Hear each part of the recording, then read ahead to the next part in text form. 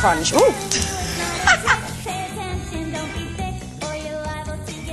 When thinking about the taste of your salad, think about what colours might go well with it. That way you'll make the simplest of salads instantly tempting. I'm going to be making my absolute fave, which is salmon parcels with ginger and spring onions. Barbecuing chicken is controversial, and I'm constantly getting asked what the best method is. The trick is long, slow cooking.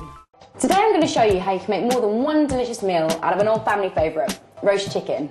I'm also going to do some broccoli with toasted almonds and lemon. Today I'm going to show you how to make a proper bolognese sauce, which is so durable because the leftovers can be turned into a completely different dish. And there we are, family favourite, spaghetti bolognese. As a food writer, I always stress that great food comes from great ingredients. But can you get Christmas luxury on a budget? Now I've got 50 quid to spend, so let's go shopping. Gizzi is here now. Were you impressed, generally? I was really impressed, actually. I am a bit of a food snob, to be honest, and so going into the supermarkets and seeing what was available, and actually the quality that was available for this sort of money was really amazing. Sure. I had a juicer years ago, and to be honest, what a nightmare. Cleaning like about 6 different components and the bits of pulp getting wedged in them, they were an absolute nightmare. But I want you to notice we've got the same things in, and you can actually see the colour difference in the juices. And where this one's disposed of all of the pulp, this one actually doesn't, so that's why it's got the bigger colour, amounts of colour. Wow, that's so much nicer, and you've used it's the same ingredients. It's exactly the same ingredients. It's much smoother. This is probably the most drinkable, I'd say. Victoria Sponge is the queen of cakes. It's a great cake base and a brilliant one to start practicing with. Once you've nailed this one, cake making becomes a whole heap easier.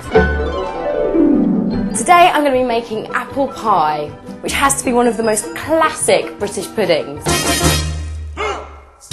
Gingerbread men have to be the most iconic biscuit, and they're really easy to make as well. Now you can do either the classic gingerbread man, or go for something a little bit more fun. There we go, a wacky array of gingerbread men. They might look good, but trust me, they taste even better.